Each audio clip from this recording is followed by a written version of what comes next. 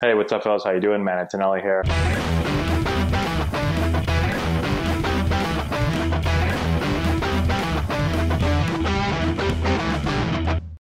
Okay, so let's look at another great swing right here. I love watching Georgia hitters.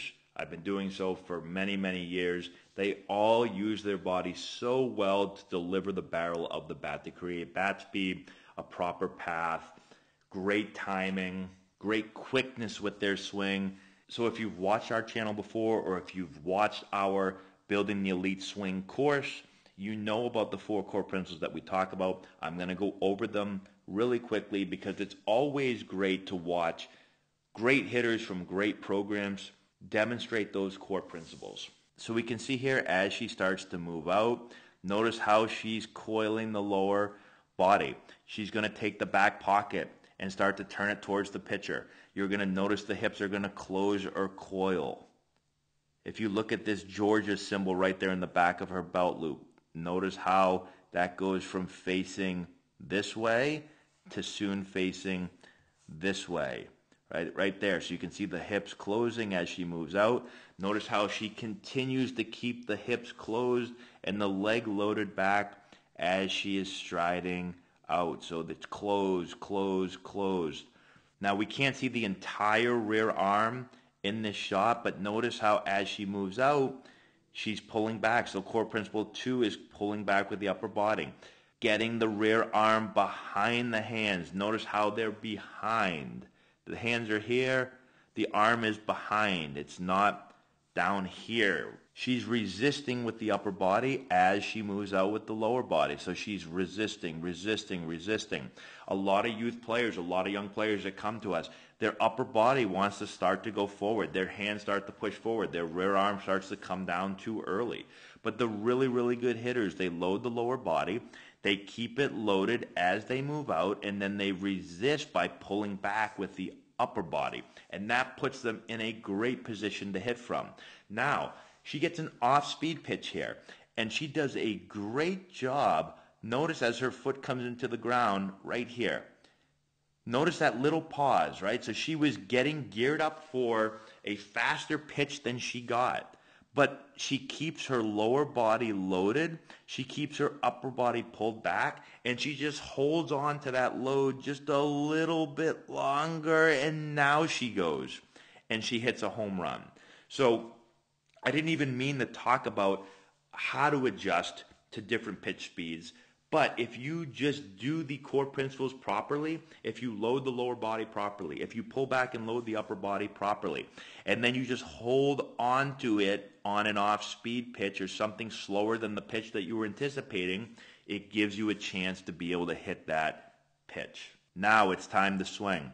Her rear leg is going to start to turn forward. When that happens, notice her upper body starts to work north-south. Her upper body isn't pulling hard to the left.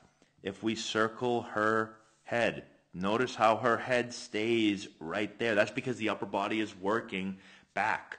If your upper body works forward, or if you pull out to the left, you're going to notice she's going to come out of posture and her head would go forward and pull off the ball. But look at how still her head is. So a lot of people will talk about you've got to have your head stay still, but how do you do that? You need to make sure that your lower body is working properly and your upper body is working properly.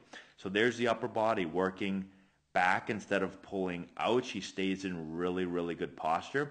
And then core principle 4 is getting the barrel to turn rearward. Notice the barrel working back. She's getting palm up, palm down. There's a great shot right there. She's palm up, palm down. Barrel is laid back. So the barrel is lagging. It's turned back, right? This move right here, turning the barrel back. And now, as she continues to turn, she's palm up, palm up, palm up, palm up. Even there, she's still palm up. So she has turned the barrel back, and now she gets the barrel behind the ball. She's going to be slightly up through the hitting zone. So this barrel is short and direct, and this is where I really want to make sure that we emphasize this. The barrel is going to work slightly up through contact, but that doesn't mean that we take this big, long swing. The barrel is still short and tight to her body. It's inside. It's direct, right? There's not a lot of length here, but it's still working rearward because she's getting palm up, palm down. She's turning the barrel back. And so she can hit velocity, but she's going to still have a positive attack angle, which means the barrel's going to work positively or slightly up through the hitting zone. And again, look at this extension through, and she's still palm up. That's how you stay through the ball and through the hitting zone. And now her wrists roll over right there. So a picture-perfect swing demonstrating all four of the core principles that we talk about. Again, if you're new to our channel, go watch our other videos or click the description box below and you can check out our Building the Elite Swing course. We talk about all four core principles. We have well over 2 hours of instruction, and then we have 50 drills to build these core principles into your swing. So definitely go and check that out. That's all I have. I hope that helps. Subscribe to the channel, hit the notification bell, give it a thumbs up, all that good stuff, and we'll talk to you later.